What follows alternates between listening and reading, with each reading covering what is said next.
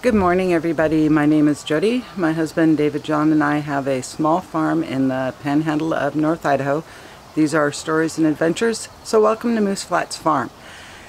And today we're just going to do a little walk around, see what the status of everything is, and even though technically I could have everything planted, it's about 3 weeks out from when I normally get the tomatoes and the garden filled up. So even though it's in a state of mess right now, not really feeling under the gun. Plus, I'll show you why sometimes just waiting a little bit and not going and quickly ripping everything out, you can be surprised when something you thought was dead is really not. So we're going to start down here at the house and work our way around. So in these flower boxes, you can see the tulips are blooming in them, and I do have a bunch of volunteers, not sure exactly what they are, so I'm gonna just leave those and wait and see. May wind up pulling them out, or maybe be a mass of whatever kind of flower that is. The little Alberta spruce just absolutely covered with new growth. Got a geranium pot right here on the one whiskey barrel. The Million Bell hanging baskets. And the hummingbirds have shown up and they're just absolutely loving those Million Bells. The little perennial bed in front here, got your columbine, the astilbe in the back, the delphinium right there, and the little bits of tulips, another astilbe, a little delphinium there, and astilbe in the back behind the massive bleeding heart.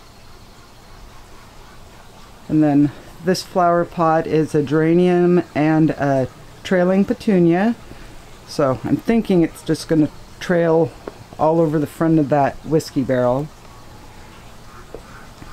I have gone through and transplanted a Sweet 100 tomato in this urn for down here on the deck for snacking. David John had the choice and he chose the Sweet 100, so that's what he got.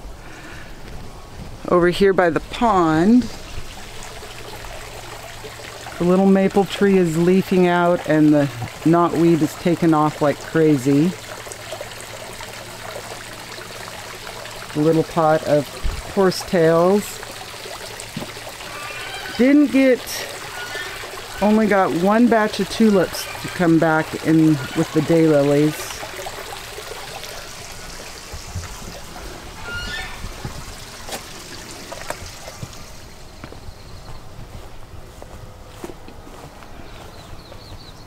Over here in the Mother's Day bed, got the forsythia and the little maple. This hop vine is starting to take off like mad. Got some mint growing in here. The False-Spirea. A little plug of variegated grass, my other hop vine,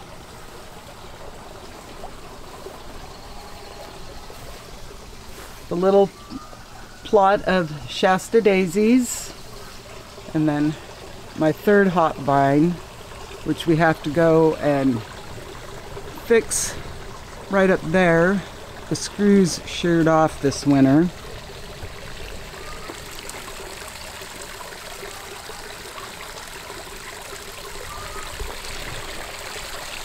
The crazy knotweed that has traveled from over there all the way under the pond to there.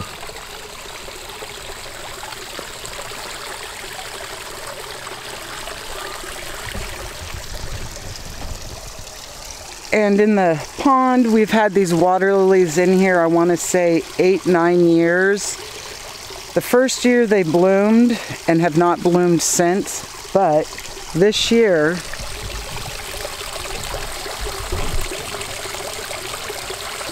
right there are 2 daylily or pond lily blossoms, or going to be blossoms.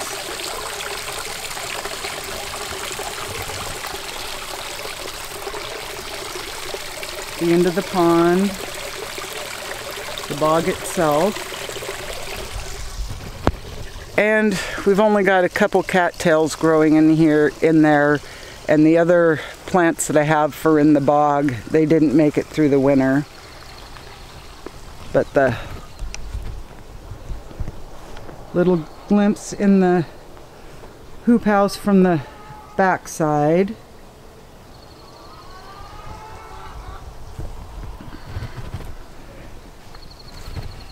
And yes, I have a couple messes all over that I got to get cleaned up, but work in progress.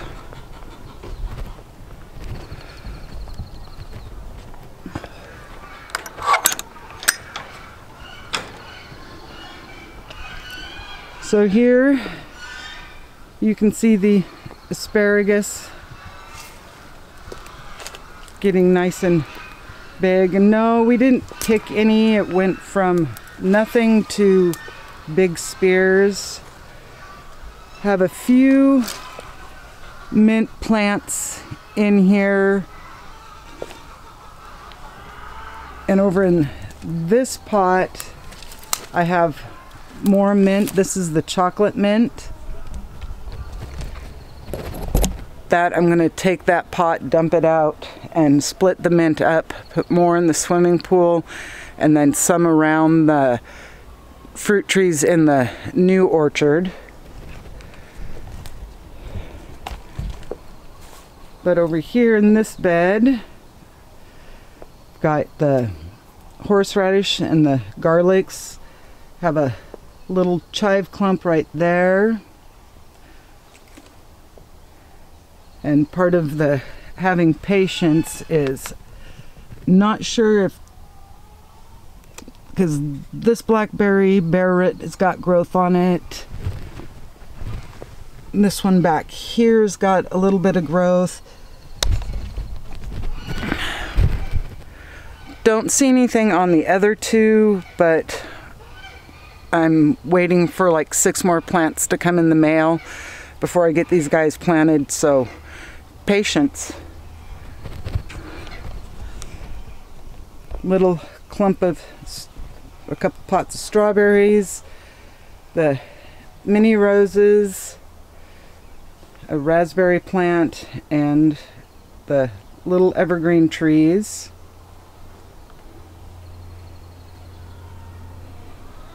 And got that chive pot. So I'm gonna go grab a battery and we'll go into the hoop house. So last week it was like in the 80s here, so we did wind up putting the shade cloth on the hoop house. You can kind of see it here on the inside. But the beets, carrots, and peas are really starting to take off. The radishes down here are doing phenomenal.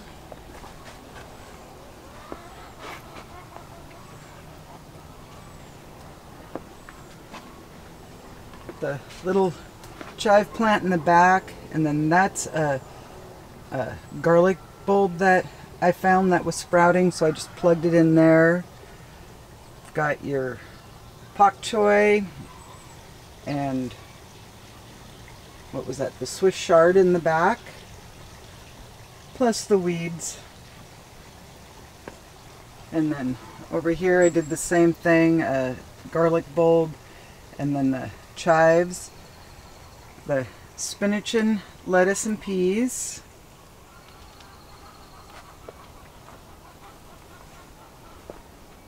and then the beets and carrots, Over here, I guess in this bed it didn't germinate as well. This one looks a lot better.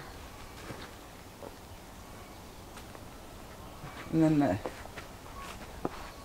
peas in the bucket, gonna have to drop that trellis down on them. Let's go check out the greenhouse itself.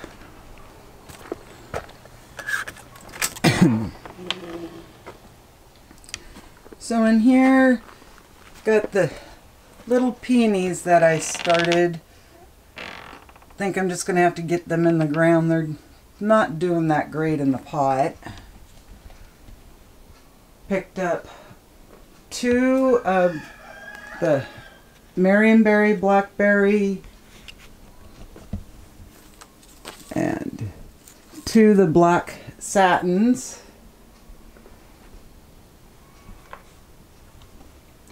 Yeti, you don't need to come in. Got all the tomatoes out here. Have to go through and pick out the ones for me and then have them separated for the ones for sale.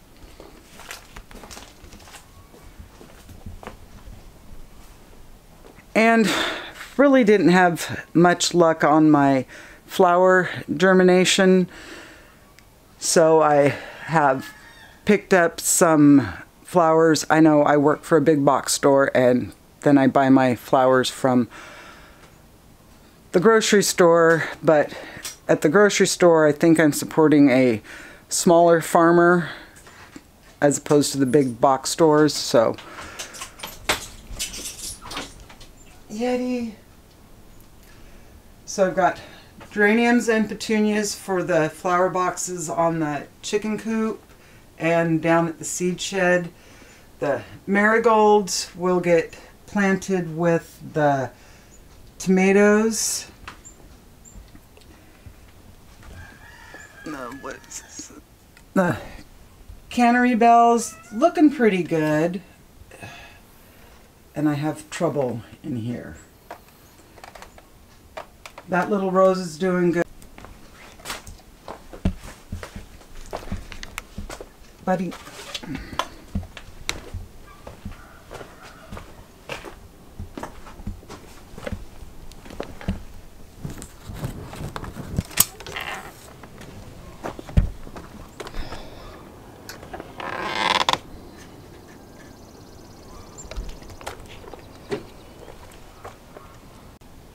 So in this flower bed, the only thing that looks like has survived is the perennial sunflower. Nope, I take that back. That little rose has got growth on it. Just have to prune it up and clean it out. The daylilies over here look really good. The rhubarb and the perennial sunflower in that whiskey barrel.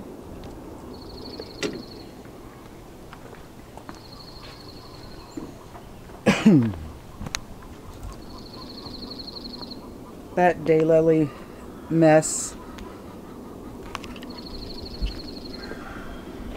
Can probably take the fence off from around it since the birds technically don't have access to out here.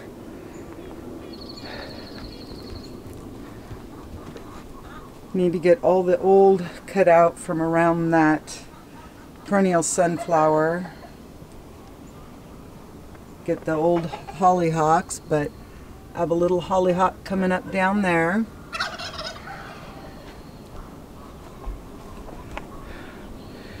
And I have been working on hardening off the baby chicks so they can get moved out to the chicken tractor, which they'll probably get moved out later this week because we're supposed to warm back up. But let's take a peek at them.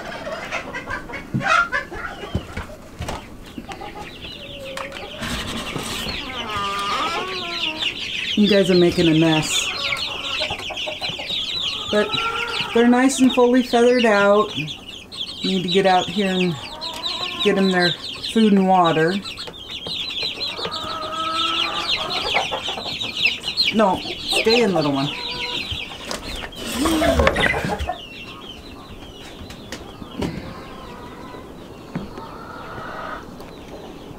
But this flower bed doesn't really have anything coming back but the grape. Not sure what I'm going to plant in it, but you can see down there growth buds coming on the grapevine, and way up there got green growth coming on it.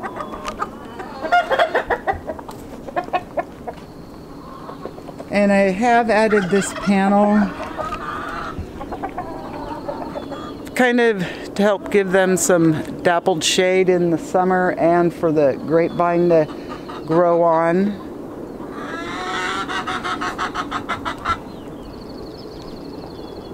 Sultan has been doing his little male peacock strutting. Never can catch him on camera. He's camera shy.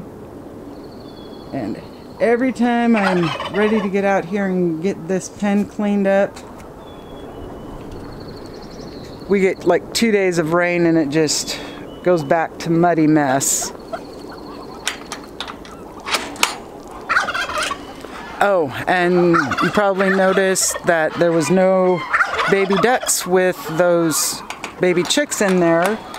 We actually were able to sell those 4, which was really cool. But the raspberry bed out here between the chicken and the duck pen, just have to go through and do a little cleanup on it. And then the geese and turkeys. The other day I didn't get the gate shut and the turkeys have pushed the gate open, and now they're just all together. But we did go through on the, gonna have to let them out so they'll be quiet.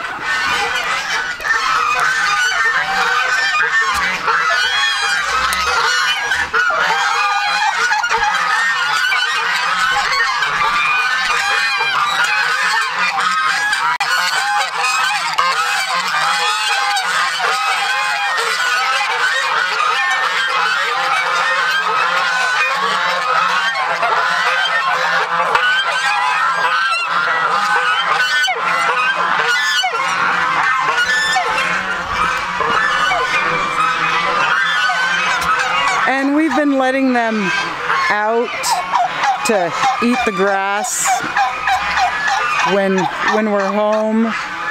They're doing really good about not getting into any flower beds, knock on wood so far. But the other day when it was the super hot, we did go through and put the tarps on the 2 shed or 2 bird hoop houses. In here, I've actually got 2 hens on that nest.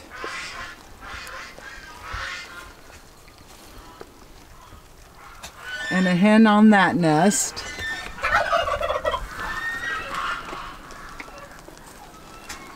And maybe they'll do something.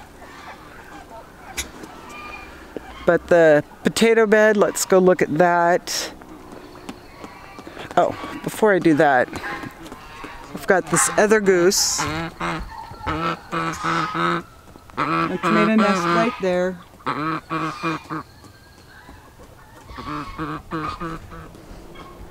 And no one's bugging her there, so.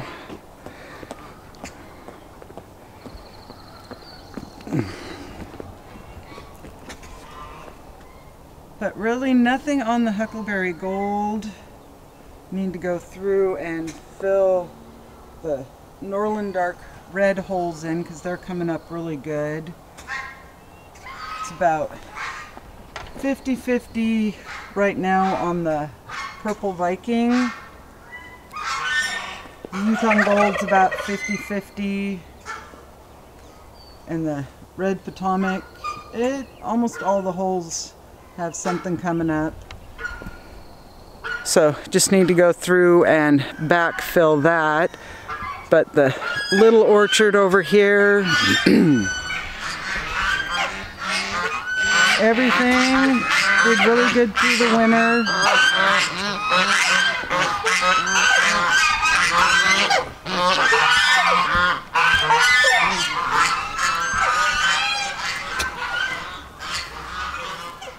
These little grapes have got growth on them. And like I was saying with the mint, like that flower box that doesn't have anything growing below, I'm going to plant. But I've got oregano under that one. And this one. Got mint in this one. Oregano. And some more mint. And these two little grapevines here.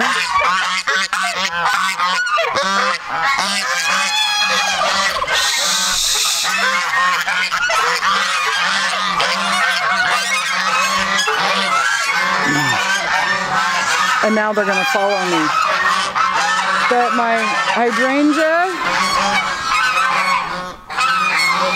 is loaded with growth, which is really awesome. Somebody got in there, probably a cat. But I had a bunch of volunteer pansies are coming up in the wheelbarrow and that pot.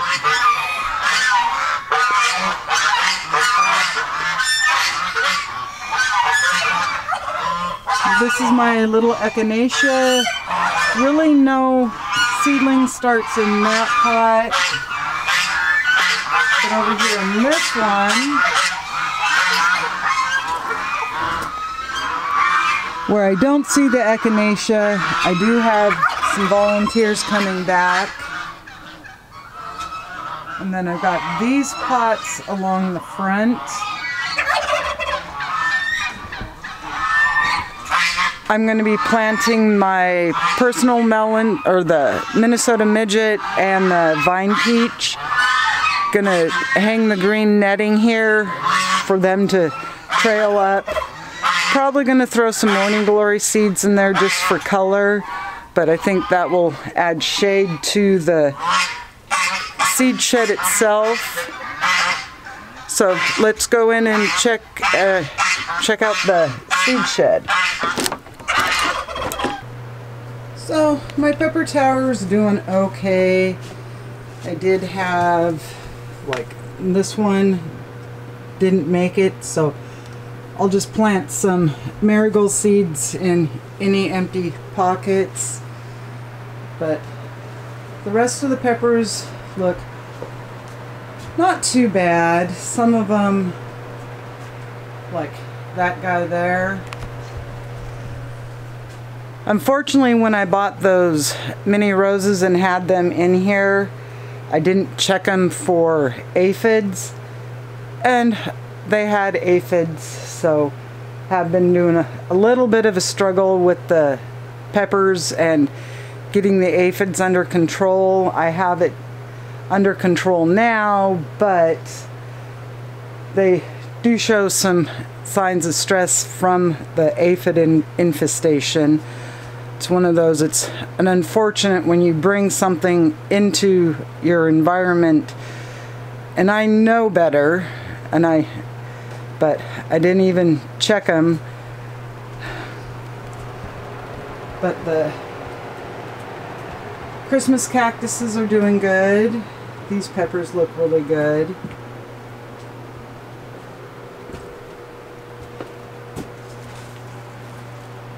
Peppers over on this side. The palms and the citronellas that I'm going to have to, let's go over around the other side of it.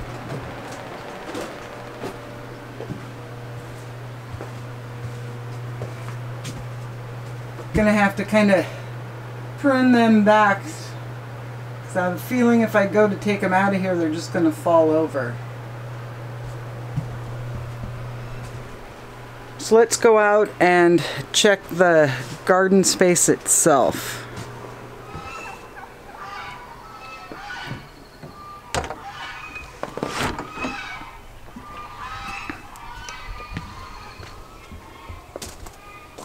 So, the big in-ground area. The forsythia shrubs here are going to have to get pulled out. Some of them died completely almost to the back to the ground, but I have several places that I'm going to be putting them. And over here, the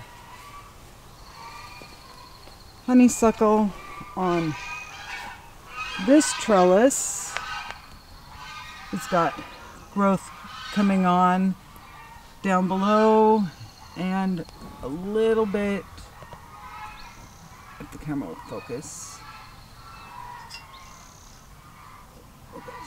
or not, a little bit coming up a little higher up. And the next couple things are going to tell you why I'm glad I didn't just rush out here and get this all cleaned out. Because if I had, I would have pulled up this trumpet vine, but it's got growth coming on it finally. And another one I would have just ripped out would have been this clematis, but it's got growth coming down below. The Black Knight pansies, these two batches survived the winter snow, where on this side they did not, but this clematis is just absolutely covered. These two little mini roses fared fairly well through the winter. This one has got some growth way down low.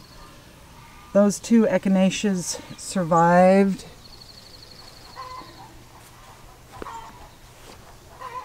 And then this bed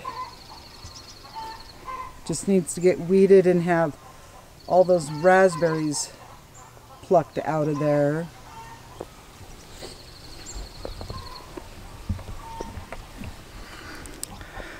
It's one of those, all of my beds need to have a good weeding done on them. And this little rose, it's got a bunch of growth on it. And same with this one. And the climbing rose that I thought was completely dead, on these two stalks over here, there's a little bit of growth coming up, which is cool.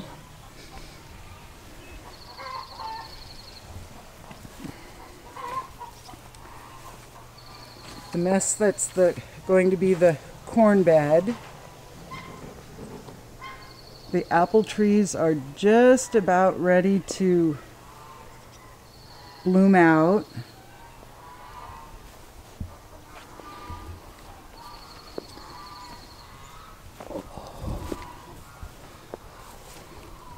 The big rhubarb.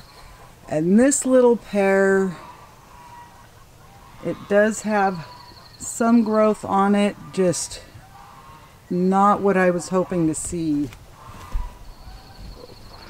Was hoping there was going to be a lot more growth, but patience.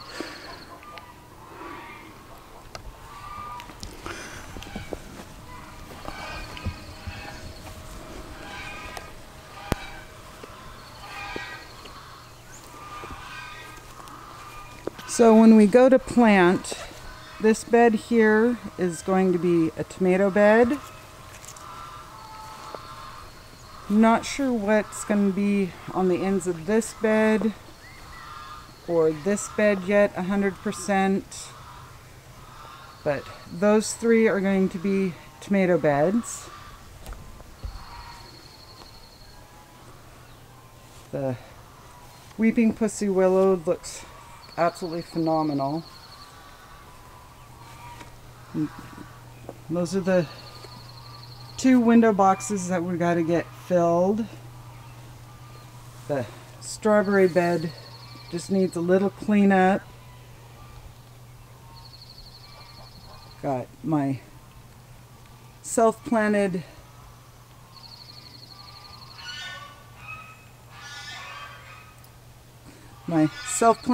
columbines coming back. This bed, not sure exactly, other than I know it's going to get pole beans and scarlet runner beans on it. Have just dumped some potting soil because it is a little low.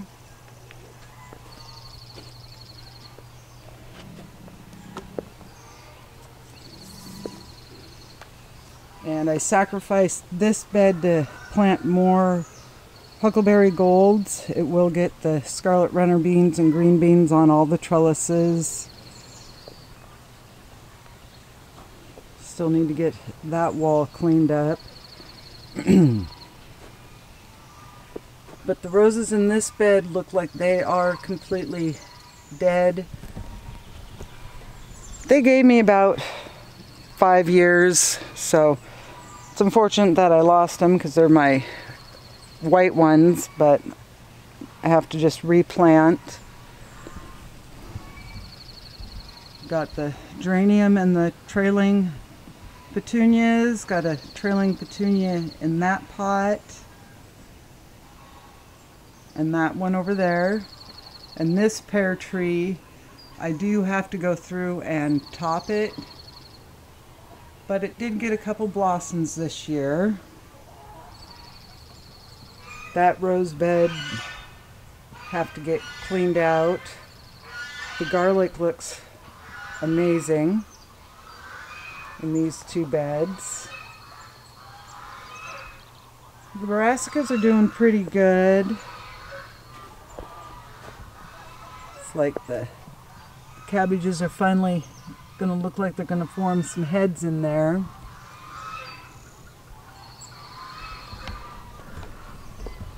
And the other day I came out and there was a duck sitting in the middle of this one bed, and she basically ate all the brassicas that were where she could reach from where she was sitting. So I did have to go through and replant a couple of them. Glad I didn't get rid of them all early. Over here, got a couple volunteer columbines and strawberries. My little shade bed. The daylilies are coming back awesome.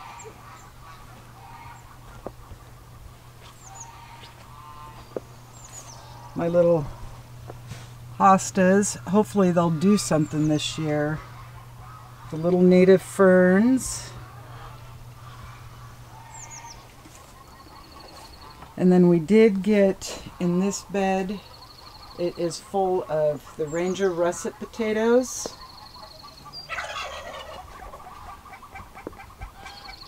And as far as where I'm going to plant the blackberries, I'm going to clean between the fence and the beds themselves and plant the blackberries all along there.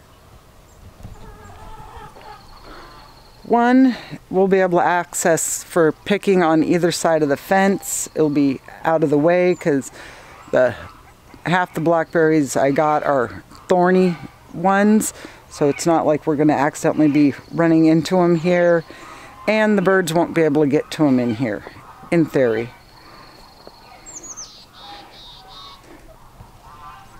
Got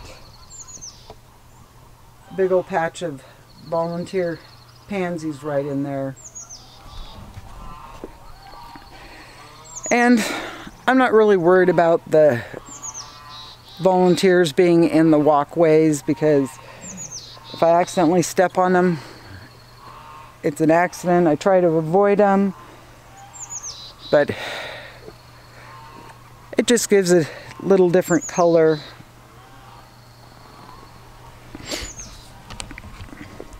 Because it's like right here, I've got a volunteer chive plant and a thyme plant. Or no. Rosemary. Volunteer rosemary plant and a dandelion that I need to get dug out.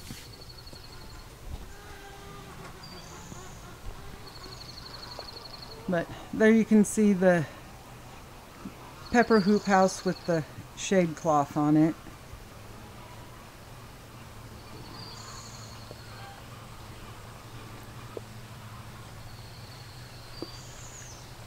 And down here at the garden gate,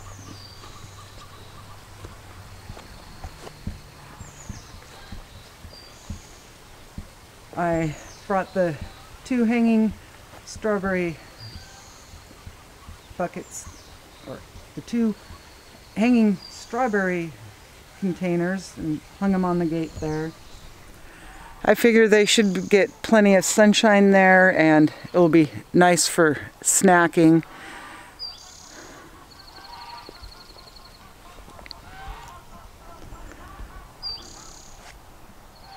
But the change that's coming to here in the next couple days, it's going to look completely different. Well guys, I hope you liked the little tour of everything, and yes, I had to put the geese back in. They decided they wanted to get it in the flower beds. They've been doing really good for the last week or so that we've been letting them out, and today I say it and didn't knock on wood and had to chase them back in. So this is where I'm going to end today's video. I hope you have a good day and a good week, and don't forget to hit the like and subscribe button, and until our next adventure, bye for now.